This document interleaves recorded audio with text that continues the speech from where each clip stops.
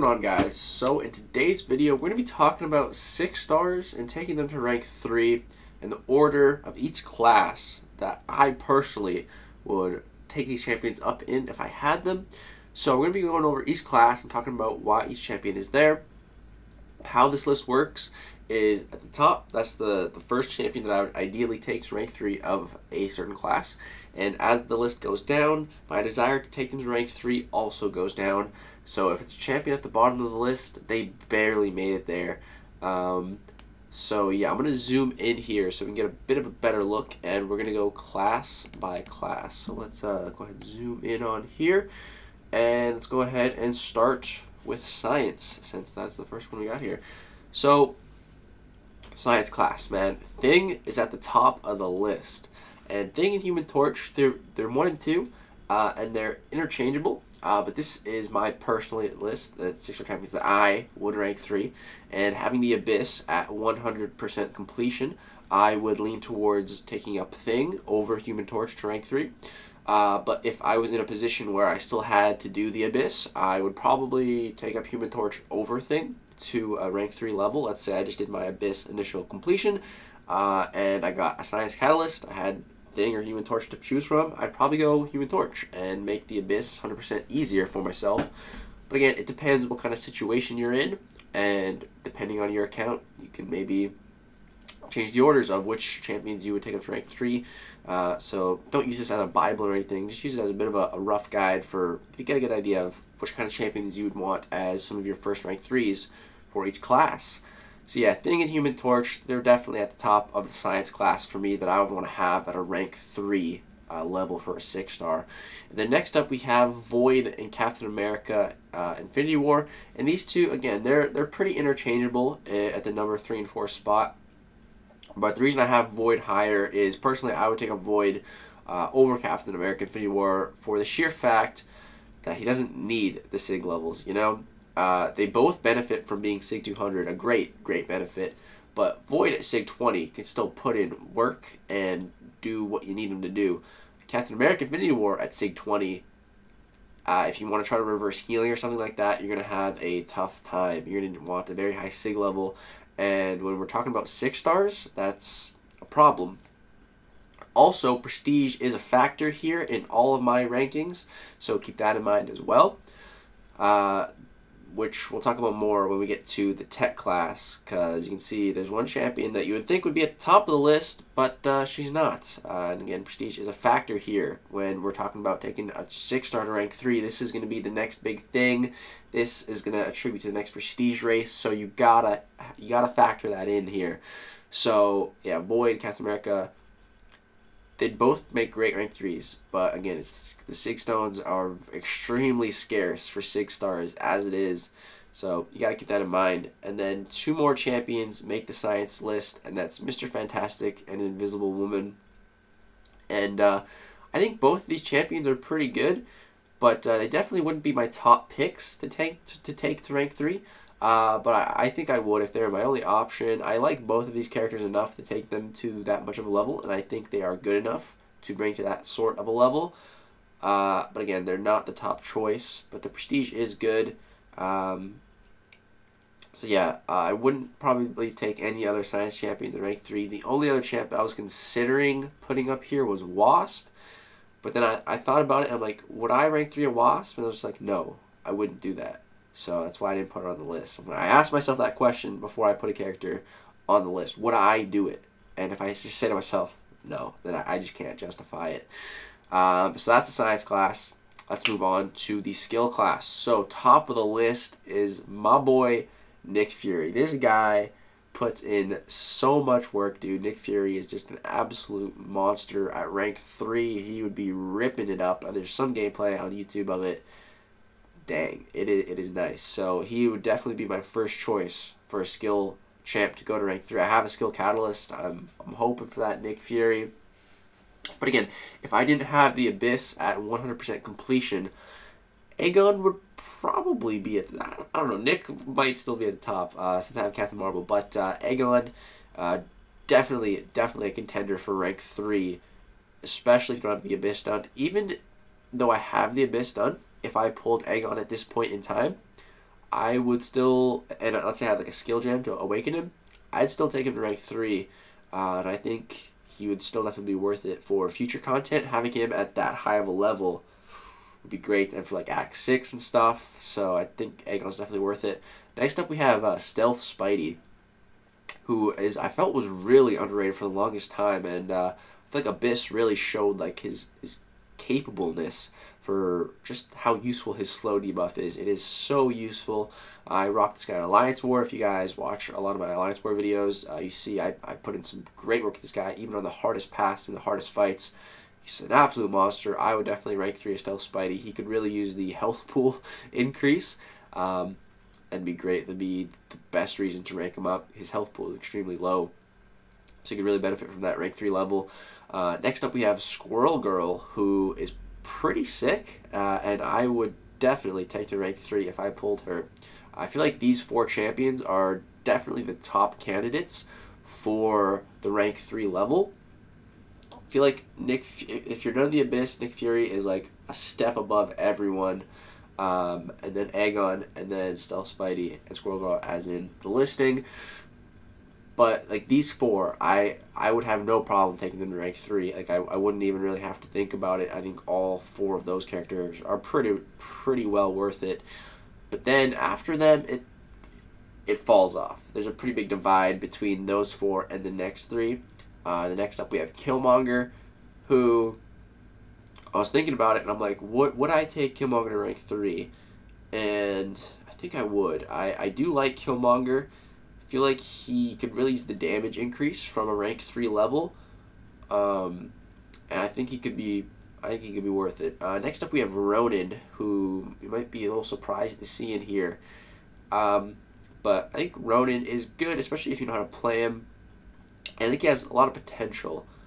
I think he could be worth it. It would depend. If I had like no other option, then I'd maybe do it. He's a little on the questionable side. Again, as we get lower on the list for a specific class, my desire to rank them up dwindles. And then we have Elsa Bloodstone, who, again, I think she's pretty underrated. I've seen some good stuff from Hector. He ranked her up recently. So, yeah, I think you could see her at rank 3 as well. She has pretty good prestige, so again, that is a factor. But yeah, that's the skill class. Let's move on to the mutant class. This is one of the most interesting classes, I think. So a lot of people might think Sunspot would be at the top of the list, but I still think Namor is... I think he's the best mutant to take to rank 3 as a 6-star. For if you want a good ratio of usability and prestige, if you want to go full-on prestige, go Sunspot. If you want to go full-on offense, maybe go Domino. I feel like Namor is that perfect middle ground between those 2 characters, having amazing prestige and amazing usability. I think Namor just really packs in the best of both worlds, and for me personally, if I had to pick any mutant to be my rank 3, it would be Namor, 100%. I focus all my Sig Stones in him, get him to 200. But again, that is a factor with the Sig Stones. If Sig Stones are really going to be an issue for you, then Namor might not be the way to go. But in like the most ideal scenario, I would go Namor. Just he has that perfect ratio of usability and prestige for me, which is what I want my rank 3 6-stars to be. Some people are going to say, I just want prestige, and that's cool. Some people are going to say, I don't care about prestige, I just want the best champions, and that's cool too. You can go whichever route you want. But me personally, I'm trying to go the route of the best of both worlds. Trying to have it all. Trying to have my cake and eat it too. So that's Namor at number 1, Sunspot at number 2. Sunspot's still really good. That's the thing. He still makes the number 2 spot because he is still a beast, and plus he's packing. He is packing that prestige. So he makes the number 2 spot, no doubt. And then we have Domino, who is a big slacker on the prestige, but she is just such a beast. You could justify taking her to that rank 3 level. I see Hector do some crazy stuff with her in Alliance War on Path 4 at a 565 level. So at a rank 3 level, oh my goodness, bro. She would just tear up the Alliance War map on offense. Or you can place her on defense and she could rack up some kills with the dodge defender mechanics. Ooh, would not want to fight that. And then we have our boy Havoc, who some of my alliance recently took up. Havoc, shout out to Asnaf. And yeah, I think that's a good rank. I'm thinking to myself, like, would I rank Havoc to rank 3? I'm like, yeah, I would. Havoc's a beast. He's got good prestige too, and he's an absolute monster with damage. He's got some utility as well, having non-contact mediums, I believe. Yeah, he can get past the Korg's Thorns and stuff like that, similar to Omega Red. And he also has Incinerate immunity, which is pretty nice. And then we get Colossus, who I think is an absolute beast. Colossus, man, he's just awesome. And then we have Omega Red, who's a bit lower on the list, but like this list, they're more on like the same step, you know? Whereas the skill is a big divide between the top 4 and the top 3. But with the mutant class, it's more compact to about Omega Red. The only problem with Omega Red is, again, you're going to need really a lot of Sig Stones if you really want to get the most out of Omega Red. And he's quite slacking on the prestige side of things, so that's why he's a bit lower. But a rank 3 Sig 200 Omega Red, I'd love to see what his degen would look like, man. I'm sure it'd be really great. But that's a lot of eggs in one basket that doesn't yield a lot of prestige. So for me personally, that's why I put him so low on this list. And then we put Emma Frost on here. She barely made it on here. You know, I was looking through every 6-star in the game, and I went through every single one. I'm like, would I rank 3? I'm like, yes, no, no, no, yeah. Like, that's how I made this list. And I got to Emma Frost, just like, would I? And I think I would. I think she's a pretty good champ. I think she just gets overshadowed by some of the other mutants that are just kind of really crazy. But I think I would take Emma Frost. I think she'd be a really strong rank 3. So many immunities, great damage output. There's a lot she can do. So I think I would take her to rank 3. Then we get to the Cosmic class. And let me move this over a bit here so we can get the rest of this in here. There we go. So the Cosmic class, we have at the #1 spot, Cat Marvel movie. And some people might be going, wait, why isn't Corvus #1? Man, I have a rank 3 Cat Marvel, so I can speak from experience. She's amazing. I really dig it. I've seen Corvus gameplay at the rank 3 level, but the problem with Corvus is you gotta build up those charges, man, and I hate that. Like, some fights you just can't build charges. With Cat Marvel, you can build it up on any fight. You just parry. That's all you gotta do. And the thing about Cat Marvel is she's got the prestige, man. She's got the prestige to boot. It's kind of like a Namor situation where you have an amazing champion, great damage, great utility, and great prestige on top of it. So I think that's why she makes the #1 appearance for the Cosmic class. I'm really glad she was my first rank 3, and yeah, I couldn't ask for a better Cosmic rank 3. I'm really, really happy with the decision I made, and glad that I got her. I should get her awakened. But then at #2 we have Corvus. So don't worry, Corvus is #2. There's no step at all. They're like right there. Just Cat Marvel's. If Corvus had higher prestige, I'd put him higher, but he doesn't.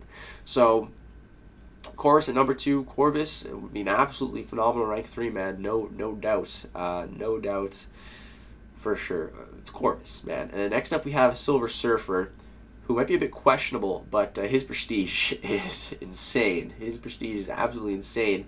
So for the prestige fact alone, there's an argument to take him to rank 3. But also, I think Silver Surfer is very underrated. I think he's actually a pretty good champion. I think he just kind of fell short of everyone's expectations of what we were all hoping for. I still think he's a pretty good champ, and I would take him to rank 3. I asked myself that question. I would. If I had him awake and everything, yeah, I'd take him to rank 3. So, yeah. Like, I'd much rather take a Silver Surfer to rank 3 than a Phoenix, you know? Cause he's got uses. He's got uses, and he's actually pretty good. And then next up we have Arcus, who might be, again, a little questionable for some people, but I actually really like Arcus. I think he's a great champion, really good for fighting those robots, and just the tech class in general, especially if you have the one synergy that lets him bypass ability accuracy. He basically turns anyone who's metal into like a robot with this one synergy, and he can lock them down and everything. So I like Arcus, man. I really like Arcus. Then we have Venom and Venom the Duck, which these two are a bit lower because they're both a bit slacking on the prestige side of things. They both round off around mid 12,000 range at Sig 200. Ideally, you want a 6-star to at least break 13,000 for Sig 200 to be like alright prestige, you know. But yeah, these guys are a bit slacking on it, but they're both great champs, so I could really see bringing either of them up to rank 3. I have a Venom myself, and if I get him awakened, I might just take him to rank 3. I have another Cosmic Catalyst. I like Venom. I really do. I think he's a really strong champion. I think he's good. I think he could be worth it. And Venom the Duck, I also have him. I've just never been too much of a fan of his play style and how he works, but I might take him to rank 3. Had him awakened. I could see it. I've seen some pretty crazy stuff that he can do. And then we also have a Nihilus on here, which after the buff, I've seen some really great things. But that's with synergies and everything. But all around, he's not too bad of a champ. He's also got great prestige, and he's got a great use on defense. So if I awaken my Nihilus, I think I'd take him to rank 3. So yeah, but again, once we get to the lower of these lists, the desire to take them up goes down. So keep that in mind. And then we get to the tech class, which this one is probably the most controversial, maybe. We have Warlock at number 1. Now, I put Warlock at number 1.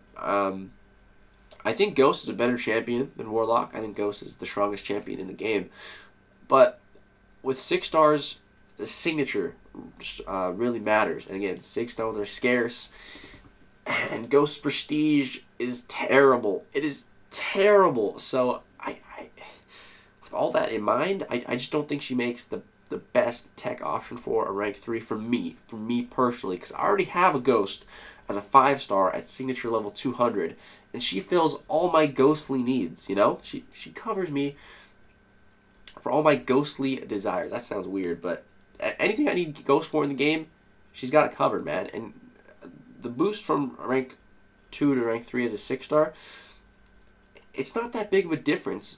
Like, the buffs on a 5-star, like, if you throw a heavy attack with a 5-star 600 Ghost, rank 5, and you get 1 Fury, which there's a 50% chance on each hit to get a Fury, your damage output is going to be the same as the rank 3 or greater. It's going to be around the same. Which one heavy attack, one little Fury buff, that's not hard to get. So I just don't think it's worth it taking a Ghost to rank 3. It could definitely be worth it, but just not the best option. And for me personally, she would not be my first option, because like I said, I got the 5-star and I'm a bit more focused on prestige, want the best of both worlds.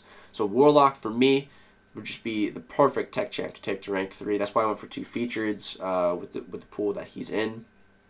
He's got prestige, he's got the utility, he's got the damage, he's got the full package. So I think Warlock would be one of the best rank 3s in the game to have as a first rank 3 for tech. Then we got Guillotine 2099, which is, I find her very similar to Warlock. Not quite as good in more shorter, bursty, medium fights, but she makes up for it in the long ramp-up fights. And if you finish a fight with an L3, then you can already ramped up for the next fight. I would love to take either of these 2 champions in rank 3 for a tech option. She was also in the featured pool. That's why I went for it. Unfortunately, didn't pull either of them. And then we have Ghost, which, again, if you don't have Ghost already as a 5-star, because you don't have her at all as a 5-star, then for you personally, I could see ranking her at the top of the list and wanting to have a Ghost at this level. But at rank 2, she could do work already. And again, it's the whole signature aspect with prestige to factor in. So for me, that's why I just don't put her quite at the top.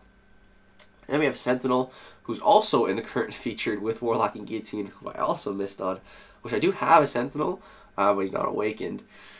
But I think he can make a pretty solid rank 3, but he'd have to be awakened, and yeah, mine's not awakened. And then we have a Darkhawk, who I think could make a pretty good rank 3, but the problem with Darkhawk is you want him to be high signature level. And then we also have Mysterio, which, actually thinking about it now, I might put Mysterio even above Darkhawk, because Mysterio really does not need to be awakened, and he doesn't need a high signature level either. So yeah, Mysterio, I really do like Mysterio. I think he's pretty cool. I think he could be a really great rank 3, cover a lot of ground. But the thing is, I would like a robot rank 3. So, you know, like 4 out of the 6 champs are robots. I'd like a good robot. For me personally, I'm kind of missing that, a really strong robot on my roster. But yeah, that's the tech class, and then we move on to the final class, the Mystic class, which is very exciting because we've just gotten 2 new Mystic champions who made the list. So number 1, Dr. Doom. Dr. Doom, I think, is by far the best rank 3 6-star Mystic champion to get. Again, he's the best of both worlds kind of situation. He's like the best of the best of both worlds because he's the best prestige option for Mystic. He's also the best Mystic, I think. It's pretty close between him and Longshot, I'd say. I need to play with a rank 5 Longshot, but yeah, Dr. Doom, man, he's got so much utility. He's got decent damage output. He's got the prestige. So yeah, I think he's the perfect rank 3 Mystic, the first rank 3 6-star Mystic to have, and yeah, he'd definitely be my #1 choice. But actually, Longshot might be only because the prestige. Dr. Doom edges out Longshot for me. Because I already have Doom as a 5-star. I'd love Longshot as a 6-star. If it wasn't for the prestige, I would prefer a Longshot because I already have Doom as a 5-star. But yeah, Longshot makes the #2 spot. His prestige is alright, and he's just a beast, man. Rank 3 6-star Longshot would just be insane. So he makes the #2 spot. And then we have Clairvoyant and Sim Supreme. These two are very much so interchangeable. The only reason I put Clairvoyant higher was for prestige reasons.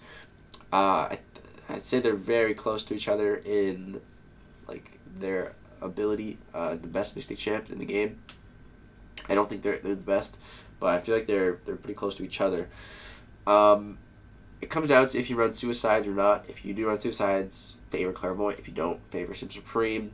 They're both very good Mystic champs. And then we have Mojo, who really impressed me as a rank 3, taking down the 6-star, or not the 6-star, the 6.2 champion boss. That was amazing. Never sold him with anything less than a rank 5, so he made it seem easy with the synergy granted. But yeah, Mojo can be a good rank 3. The only problem with Mojo is you gotta have him at Sig 200 or a high Sig to really get the most out of his Fury from his signature ability. And then the next 2 champs takes a bit of a step down from my desire to wanting to rank 3, but I still think I would perhaps rank 3 these next 2 champs, and that's Morningstar. And if I had to do the Abyss, Morningstar's rank 3 should be great. I think Morningstar is a really, really powerful champion, one of the best in the game. But at max soul, so fully built up. I think she's like a top 5, top 10 champ in the game at 5 souls, fully built up, all her persistent charges. The problem is I hate building her up. I hate building her up. That's why I'm not really the biggest Morningstar fan. But seeing what she can do in Abyss was pretty impressive. So yeah, at a rank 3 level, all that perfect block, all that regen, all that damage from the L1 could be a very strong combo. And then we also got Man Thing from my boy Brian Grant. He makes the list as well. I was watching Brian use him, and not bad. He's pretty good, he seems. But you gotta make sure you're running max Mystic Dispersion. But yeah, guys, so that is the list of 5 stars that I would take. Sorry, not 5 stars, 6 stars that I would take to rank 3. Let me zoom out a bit here. Move this back on up. There we go. So yeah, that's my thoughts on every single ranking. Like I said, I literally went through a list of 6-star champions. Yes, no, yes, no. So that's my thoughts. Again, it depends on your roster and what you're really aiming for in this game. Is your focus prestige? Do you not care about prestige? That's gonna change things, you know. I try to go for the best of both worlds for myself and my account, because when it comes down to it, sure, prestige is nice. I could just focus on prestige and probably get into like a top 5 alliance or something, you know. But I don't want to do that. I want to stay in my alliance. I want to help out in prestige, help us stay in the top 10. But at the same time, I want to have fun playing this game. I want to enjoy playing with the champions that I rank at the highest level. So it can't just be purely prestige, because then the game will just get stale for me, and I'm not going to want to log in and play with my rank 3 Phoenix. I'm just not gonna. So I had to find a mix of everything, prestige to help the alliance, fun for myself, having a fun champion to play with, and also a good champion for future content, legends runs, etc. So yeah, that's the list, guys. I hope you enjoy. Let me know your thoughts. If you already have a rank 3 6-star, let me know who your first one was. Was it someone on the list? Was it someone not on the list? Why and why? Let me know why. Thank you guys so much for watching. If you did find this video educational at all or anything, drop a like, share it with an alliance mate. Maybe you guys are trying to decide on some rank 3s. You just completed Abyss. I don't know. Thank you guys for watching this video, though. Peace out.